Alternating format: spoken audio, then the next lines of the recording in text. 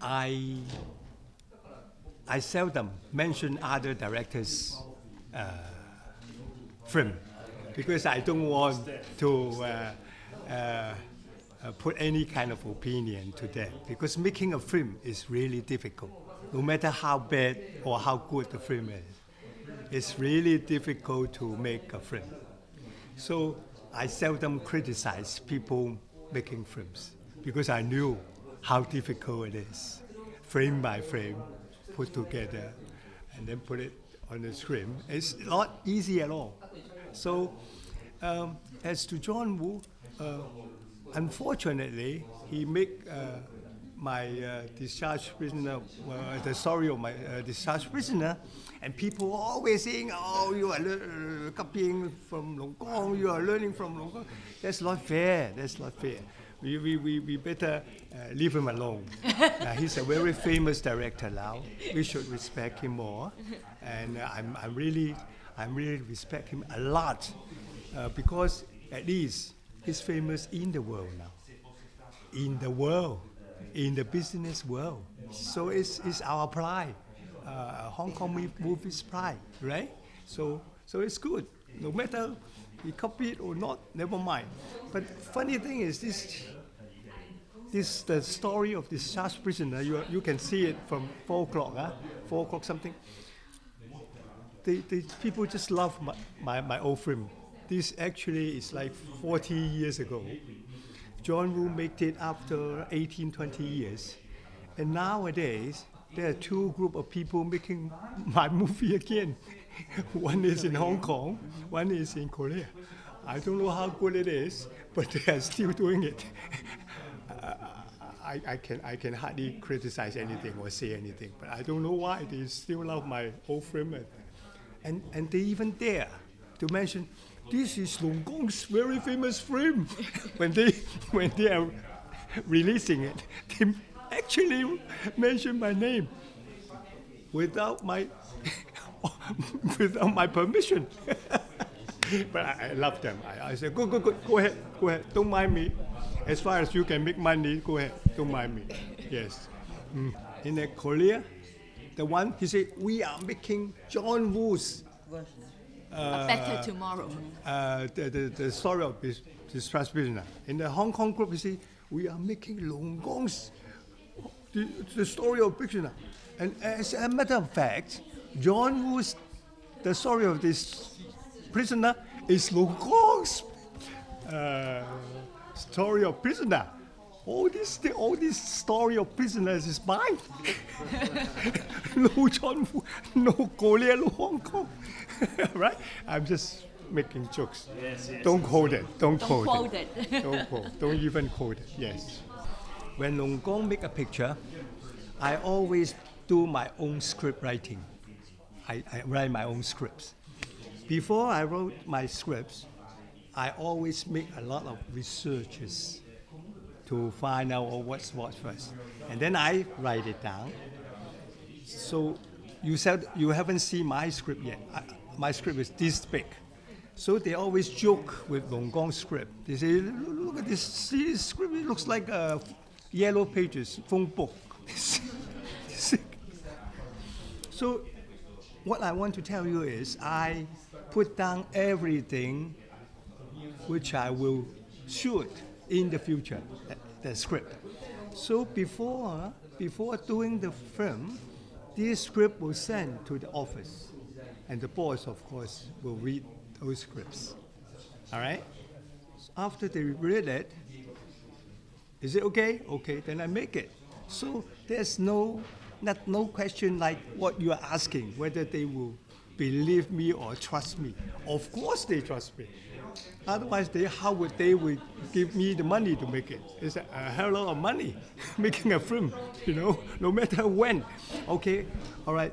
Beginning with the story of the discharged prisoner, there's only about 10,000 euro by that time. Now, 10,000 euro. And then Hiroshima 28, it's about 50,000 euro. So gradually it's getting higher and higher. But still, there's a lot of money making films. Nowadays is, wow, billions of dollars we are spending. Last month I went back to Hong Kong. There's a boss offered me, I'll give you 2 billion to 5 billion if you come back and make a picture. And I say, thank you very much. You keep your money. I better have a better life than making pictures. Yes. Mm-hmm. I think you heard of Cecil Tong. Heard of him? Tang Shu-Suan. The female director who directed The Arch, Dong Fu Ren. Okay? That's the film director. When she's doing that, making that film in Hong Kong, she couldn't start it. Then my teacher called Chen Jian. Then he said, oh, you can never do things in Hong Kong. You don't know. You should tell the Tang Shu-Suan. Then she sent me over and help her to, get ready and all this work. Then after I get her settled down and everything, I went back to my own company. Now, this Tang Shu-Suan's elderly brother is called David Tong, David Xu Kuan, David, okay? He's the boss of the Love Massacres. He is the boss. And then one day he phoned me, he said, please help me. I said, what do you want? He said, I want to make a film. Will you please come and help me? I said, okay, only one. Right? So I really take in charge of the whole film for him. And fortunately, I promised him to do that. Otherwise, he would be in great trouble. When the whole team sent to San Francisco,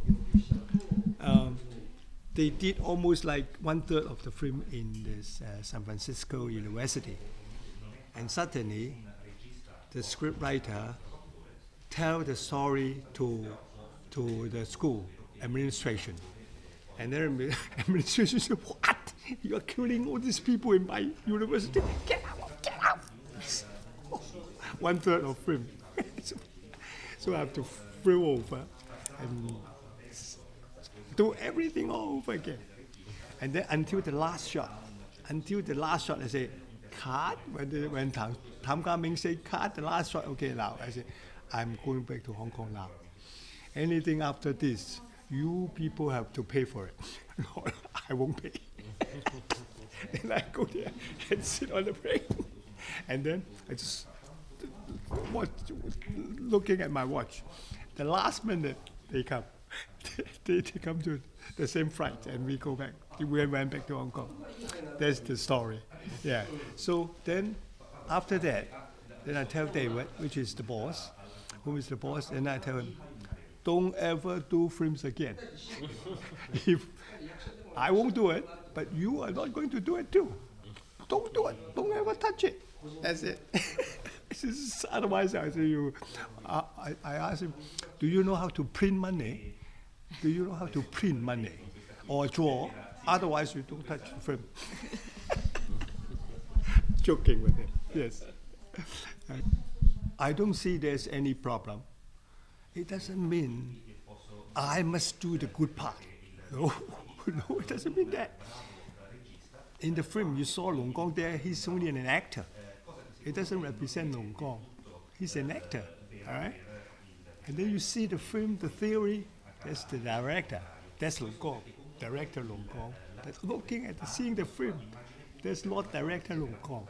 That's the actor Long Gong. Separate that, then you will understand. So you won't find all these conflicts or confusions in this thing. Yeah, many people, many very famous critics wrote about this too. Say this guy, funny guy, he's believing in this and he's acting in the other side. Say, what's wrong with that? What's wrong with that?